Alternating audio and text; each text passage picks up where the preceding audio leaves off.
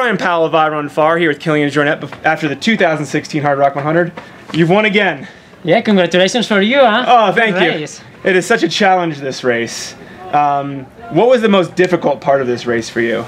Or 100 miles is always hard, and this year probably it was the heat, because at least we had a clear night, like the night was easy, but during the day, the heat, it was probably the highest challenge, I think, this year, yeah. I mean, seeing you run 100 miles, you seem invincible. You seem like it's easy. Did you have to like dig deep, or?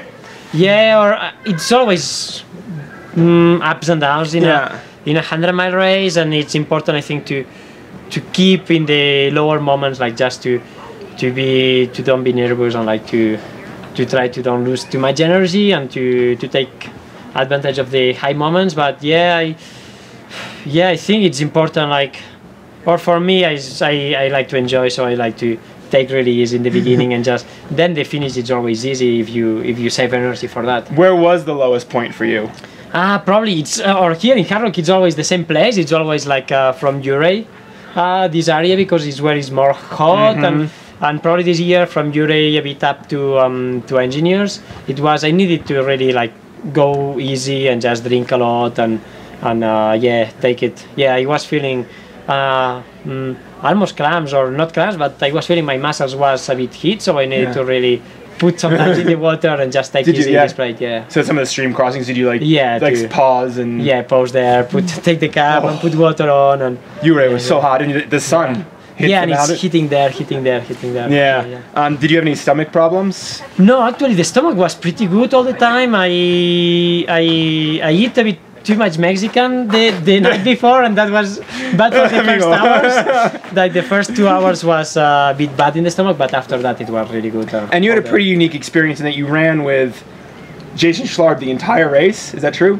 Yeah, or not the entire, but almost. We started together, and I didn't know him from before. I has been reading of him, and mostly like the 3 days they have in the ski when they did the Hardrock skiing. Maybe you want to do that?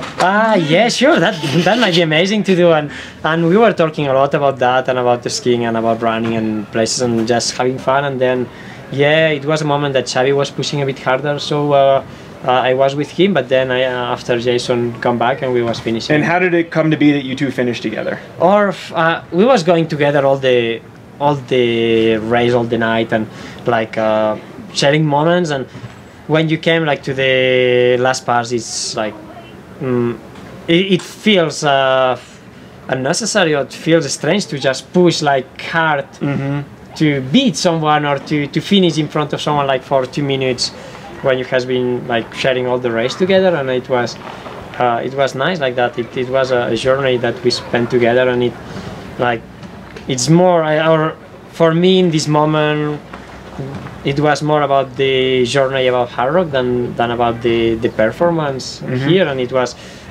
a big performance, I think, under 23 hours, and I think it was that make. And now you hang up your running shoes for the season? Yeah, I hang up. Yeah, I will put in I will still training a little, but not more racing, only like for some climbing and preparing for Himalayas. Well, best of luck. Congratulations on your win. Best of luck in the Himalayas. And you too, congratulations. Thank you. Sorry, we're a bit cramped here. Kilian's about to take off, but 2 more questions for you, Kilian. You've now been here at Hardrock 3 times. I know you just finished, but do you think you'd be back? Yeah, like yesterday when I finished, or all the times we finish 100 miles, and especially this one that is really tough, you say, why I'm doing that, why I'm so stupid, and like everything is hurting a little, like you want to sleep and everything. But the day after, like the legs start to feel good again. It's like, we forgot so fast the bad things, the pain, but absolutely, like it's such an experience. That's incredible. I mean, like you run so few races now. I mean, you've pared back, but this seems to have captured a place in your heart and soul. Yeah, it's everything. The ambience, the people here, the ambience around. It's something really special. So now you do have another major goal on your feet before you get on skis this year. You do have Everest. What will you do to prepare? Or actually, now I will go back to the Alps for 10 more days and try to do a big amount of climbing and altitude before going there, and then it's only like when we are in Tibet, just to acclimatize and to get ready. I think it's I'm excited, but it's important to be patient too. Like it's about taking the time to wait for the good conditions, for the good weather, windows, and so yeah, it's important to be patient for that. And obviously you would love to summit Everest, but what is your ultimate goal? What would be the perfect day for you? Or yeah, the perfect day, it's every day. Like I enjoy like every day and things, and there it's nice to be in Tibet. It's nice to climb mountains. The same, it's nice to be here and to share the race with Jason or others, or with the crew. And like I think I'm not a big like goal things person. I like to just enjoy every day and to do things. Yeah. Yeah.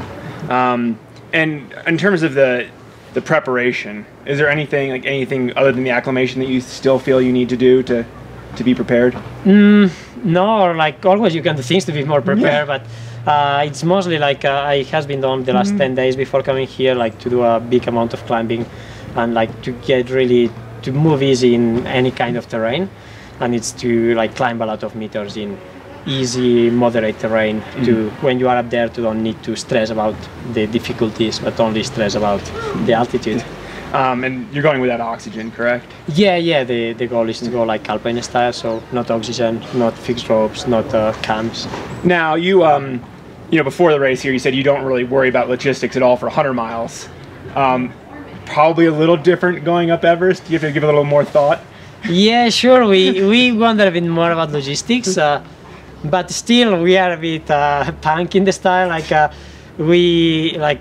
It's all the bureaucracy, like the permits and things that we need to do. But after that, like when we don't know where we will make like our base camp or where we will acclimatize or how we plan, like it will be pretty much on the feeling how we feel to do things, and then it's there where we will start to plan more for. So what makes you try to? I mean, there's ways to do Everest that are very established, and there's a set routine and everything. What makes you want to go do it your own way?